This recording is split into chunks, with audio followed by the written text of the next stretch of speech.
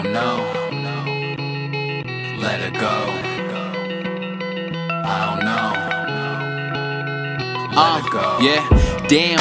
Never thought you would betray me. I gave you the credit, this is how you repay me. Admitting that I put you on a pedestal like statues. But even when you fucking drove me nuts like cashews, I had you, I had your back. I've loved you since age 6, to be exact. You made my life complete, thought that it was all sweet like sap. But now you're the reason that I dress in all black. Cause it kills me to see us grow distant. People used to work for your love, but now it's instant. I thought we'd make a mark on this game, you see the imprint. Now I turned around like, where the fuck my friends went? I've sacrificed so much for you, and I don't know what to do. Mary J said you're all I need, so I don't even care if I have to beg and plead. Am I better off dead?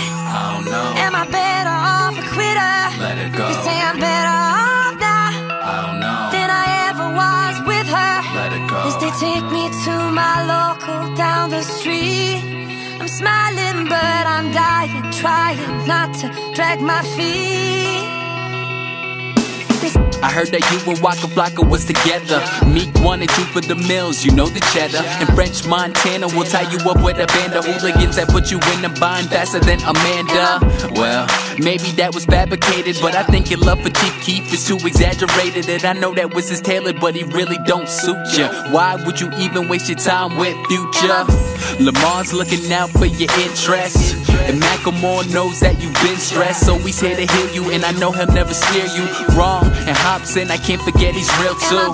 I know it might sound crazy, only one that you love like you used to is Jay-Z and Eminem. So how can I compete? To lose you I refuse, I won't face defeat. But am I better off dead? I don't know. Am I better off a quitter? Let it go. You say I'm better off now I don't know. than I ever was with her. Let it go. As they take me to my local down the street, I'm smiling but I'm dying, trying not to drag my feet. I think anyone at the forefront of music or anything should push. I mean, if you care about it, right? If you don't care about it, just take the money, keep it, and don't say anything to anybody, and just watch everybody just, do whatever. But I think as a person in the forefront, you have the responsibility to leave it better than how you got it. That's just me pretty much, getting guys to think about the things they do. Guys having YouTube beef, and it's like, what is that? It's ridiculous. Like, artistically, and where we're gonna go musically. At the end of the day, we're all gonna have one album. Everything's gonna sound the same. Then people are gonna turn away from hip hop.